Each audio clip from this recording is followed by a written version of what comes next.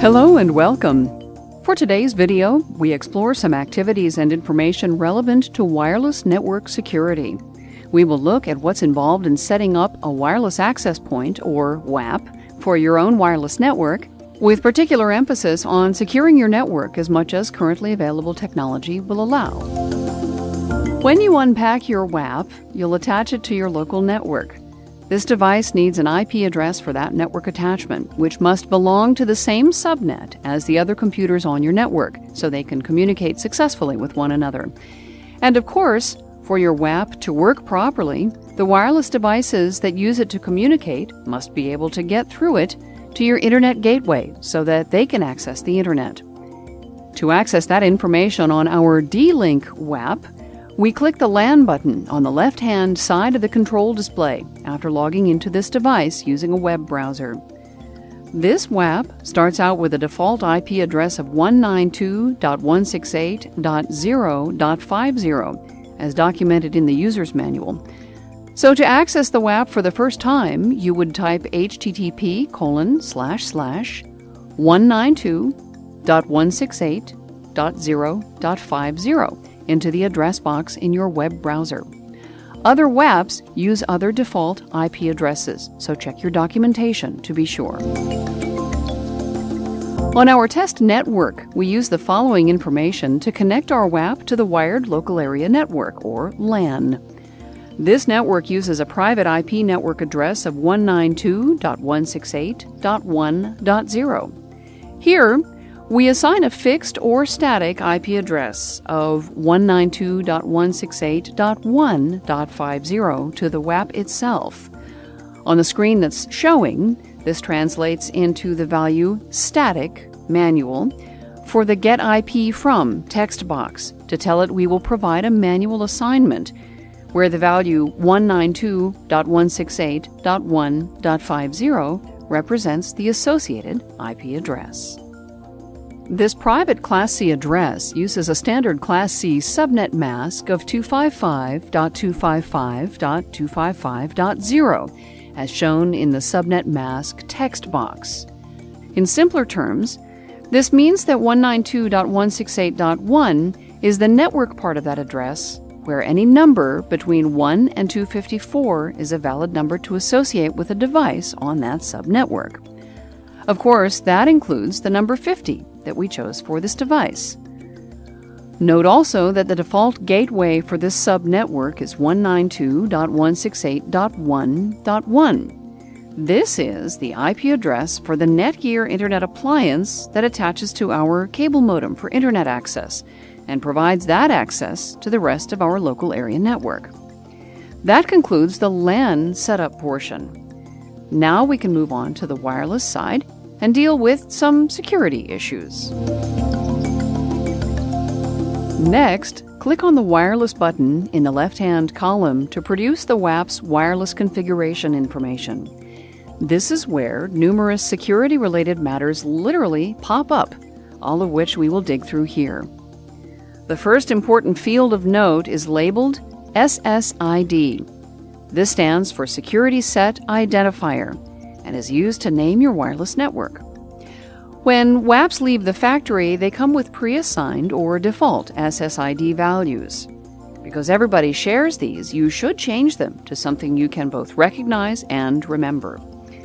In our example, the SSID name is changed from its default value D-Link to Arbor.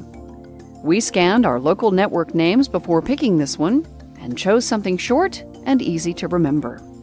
You should do likewise, but don't be afraid to write this information down and put it in a safe place. The next text box is labeled SSID Broadcast. By default, most WAPs broadcast their SSIDs in the clear to anyone within listening distance. Because this provides a potential for someone to start trying to break into your wireless network, we recommend turning off SSID Broadcast so that your network name is not public knowledge. That's why the value for SSID Broadcast is set to Disable on the wireless configuration screen. If you can, you should do likewise for your network, but that does require you to remember the SSID value. The next security-related field in the wireless configuration screen is labeled Authentication. As you can see from the screen on display, this can take many different values. Let's examine each one individually so you can understand what they mean and which ones to choose. Open system means that the wireless network is open to anyone who wants to use it. Technically, this setup uses an old, outmoded form of security technology called WEP, or Wired Equivalent Privacy, where key values are communicated across the network. It's absurdly easy to break and break into. Essentially, this means there's no security, or very little real security, so we recommend against its use. Shared key is another WEP setup, but requires all devices to share the same WEP settings. This, too, is not at all secure, so we recommend against it as well. Open system or shared key means you can use either open system or shared key settings to access the WAP and is thus the weakest of all the wireless security settings covered here. Naturally, we recommend against this, too. WPA appears in the next 6 settings. It stands for Wi-Fi Protected Access and is a newer, stronger security technology used to protect wireless communications. WPA2 is a second, improved version of WPA and is even newer and stronger still.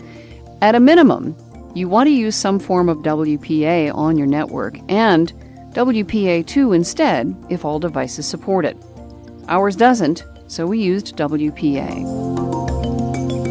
EAP stands for Extensible Authentication Protocol and is widely used on wireless networks. It works with a special type of network server called a Network Access Server, or NAS, which explains why you'll find this on lots of corporate or organizational networks, but seldom in a home or home office environment. PSK stands for Private Shared Key, which means that the WAP and all wireless devices that wish to use it must know about the key used to encrypt communications outside the network environment. In plain English, this means you must know that key and enter it by hand into the configuration for each wireless device on your network. This is something else you'll want to write down and keep in a safe place. Without this key, your wireless network is completely inaccessible.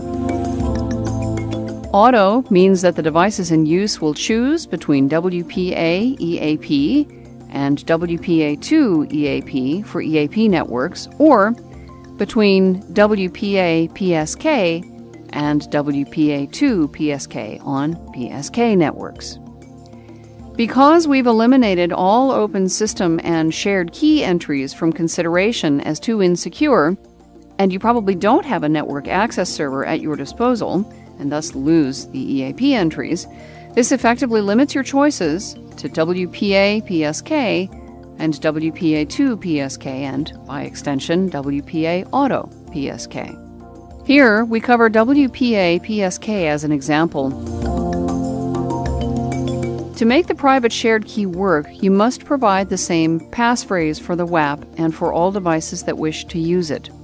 Passphrase simply means the same thing as password, only passphrases are usually longer and more complicated. We created one called Silly String 56, or Silly plus string with a 1 for the I in silly and string, followed by 5 for the number of characters in silly, and a 6 for the number of characters in string.